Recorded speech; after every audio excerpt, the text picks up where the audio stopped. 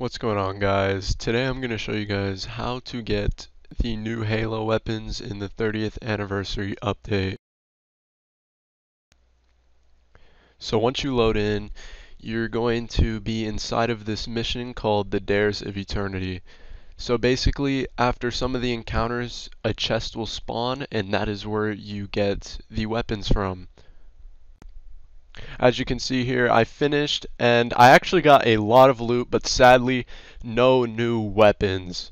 But you see those treasure keys, you can actually open a chest that is located at Xur, and I'll show you guys how to do that right now. You can also get these weapons by acquiring these treasure keys right here and opening that chest all the way up here. Some of the weapons you will get will be the Retrace Path, a new trace rifle, and this is a legendary trace rifle, the first one in the game, and this one is actually from Halo. The next weapon you will get is the Half-Truths. This is another sword that is actually from Halo. And once again, another Halo weapon. This is the BXR-55 Battler. This is a pulse rifle. And this is a new archetype of pulse rifles that's never been in the game before. It is called the Legacy PR-55 frame. Basically what this frame does is customized frame with dramatically increased accuracy, stability, and targeting while firing from the hip. So in Halo you fire from the hip, so that's why they made this insane hip fire accuracy.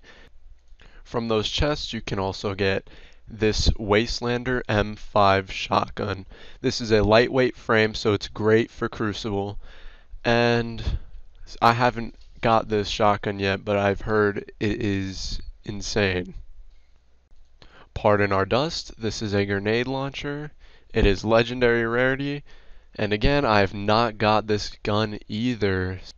Finally, for those of you who have played D1, you know what this weapon is. The 1,000-yard stare, an adaptive frame sniper, and this thing is crazy in Crucible. You guys should definitely try to get yourself a good roll on this. For PvP, you definitely want Snapshot. Now for the exotics. This exotic is called the Forerunner. It is a sidearm, and this is another Halo weapon. This is actually the pistol you get, and this gun looks pretty cool. It has max range, almost max reload speed, high stability, high handling. I feel like this is going to be crazy. And the gun everybody has been waiting for, the one and only Gjallarhorn. This is an exotic rocket launcher, but the only thing is you have to pay for the 30th anniversary pack to get this gun. So sadly, I did not pick up the 30th anniversary pack. That is it for today's video, guys. I hope you enjoy the 30th anniversary, and I hope you guys have fun grinding for those god rolls on the Halo weapons and even the other weapons. So, peace.